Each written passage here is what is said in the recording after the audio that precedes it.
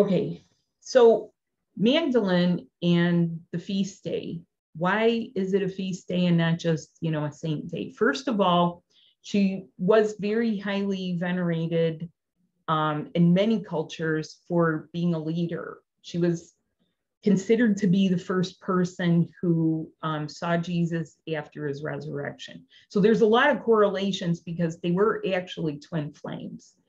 And they were actually in the position of one of them being physically taken, tortured, and murdered, and the other one having to escape, having been wounded, and finding safety with the right people and continuing to go on without that person. So, it's commonly believed that she only witnessed that he came alive again. In fact, this was a part of her that also resurrected. They resurrected together.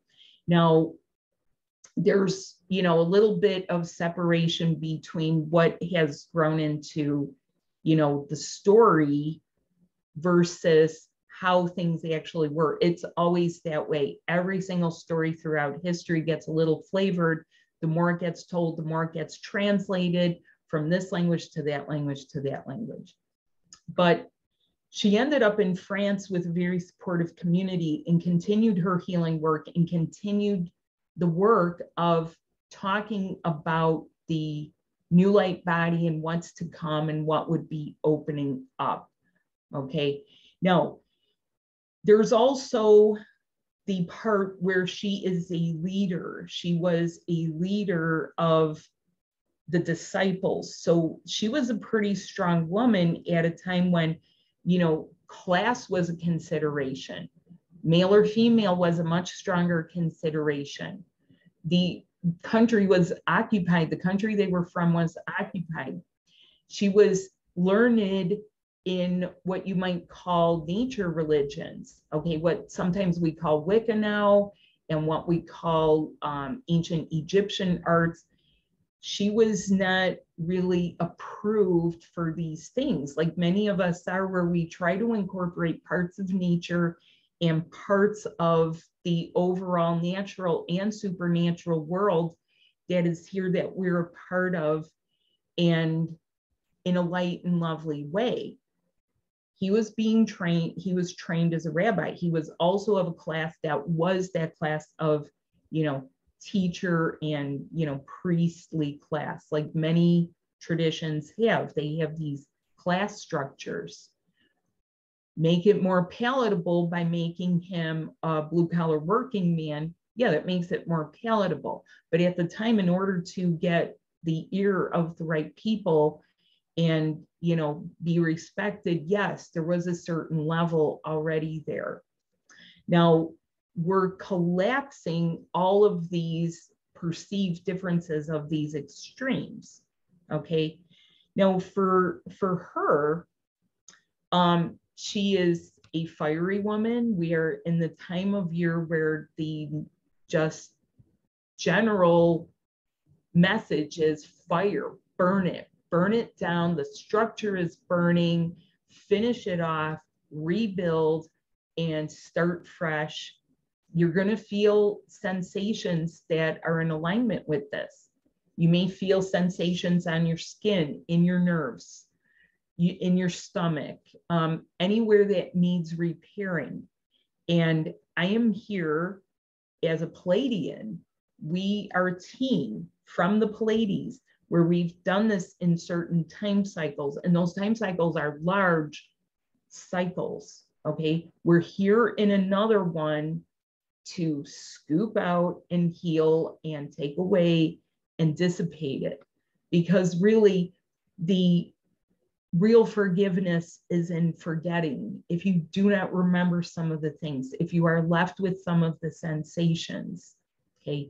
Now, her own ascension did include healing from all those things.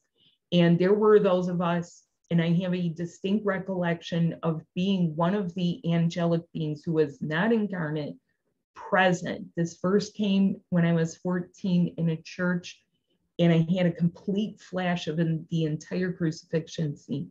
And I knew nothing about it. I hadn't been to a passion play. I didn't even know, all of the details because they didn't really want to scare the children at church. And I was distraught. I was inconsolable. But what came of it was my belief in there's more to the story. There is more beyond this. There is more to us. There is more of a life beyond all this, because I was able to put it together that I was able to perceive myself, because I had a second experience of being there to push people away and nudge the right ones, nudge someone to go and help him, nudge the people who went to help. We cannot intervene at every physical level, but when we are in physical form, we have to be able to connect to our higher selves. And this is what will always get us through certain situations, open the doors for us. That is also what this energy is making the proper connections through your twin flame body to your higher self, so that both of you in the merged state are actually looking out for your life, guiding you, letting you slow down from time to time, letting you spring forward. So as you go through a cycle, it might feel that maybe you go underwater and you're like, whoa, when you start coming out. Now, what happens is some people they go to a point in time where it's time to finish something. Many people, when they are doing the twin flame body work, will and continue, and it becomes like a stair step. They rise up and they level. And it's important to achieve these levels because it's not always necessary to repeat things. Okay. We would like to give thanks for any of the things that we already have experienced, anything where there is a refinement, that it is much easier for us now to be able to have conditions that are energetic conditions that make this much easier than it may have made it 10 years ago. We would like to extend this to our communities, to our household, to our environment, to our workplace, that if people are struggling in this energy, that we find it within ourselves to just not be angry, to not be triggered. Sometimes you will not find compassion, and sometimes you will feel as though you do not care, and it feels like real apathy. You do not care. However, you do not have to be triggered, and you do not have to be angry. It is just as fiery energy for other people.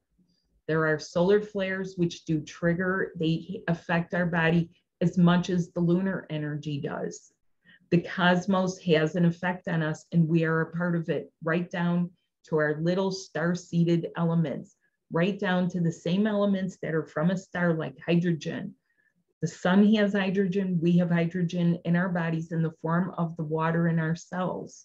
And the nitrogen also. The nitrogen is one of the gases that is in the protein of our muscles of our body. So we are part and parcel of the entire universe. We have an influence on it, and we have a responsibility and accountability to take care of our own emotional well-being. And sometimes just don't get triggered today. Open the door for someone. These things sound so trite. Open the door, let someone else pass. But it's easy to get triggered. It's easy to find a retort. It's easy when people they're wounded, or they're vulnerable, or they're going through a really hard time, to not take that as an opportunity to retaliate. Don't do it. Don't do it. Don't retort back. Okay. If you get reached out to, let it be fresh and new. Okay.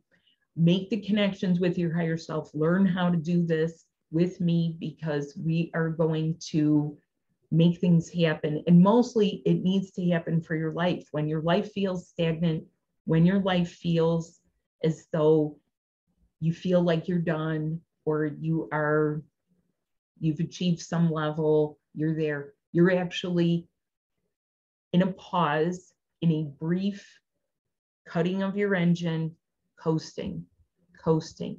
Take your essentials with you, okay? What is essential to you? Okay, thank you.